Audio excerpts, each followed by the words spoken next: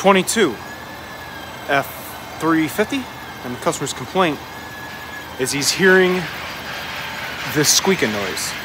Just in case you guys wondered what it looked like while everything was spinning. Don't usually get to see everything like this. 8-foot bed, 6'7", only got about 17,000 miles on it. And first step of the diagnostic process is to verify the customer concern, and I think I did.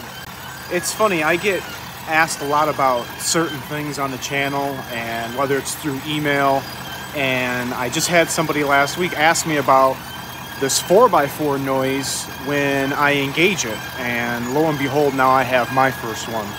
So now, my question to you is, are you guys experiencing this too? I've had about a half dozen people reach out to me concerning this, and now I have my own, and I'm going to be showing you guys what I found.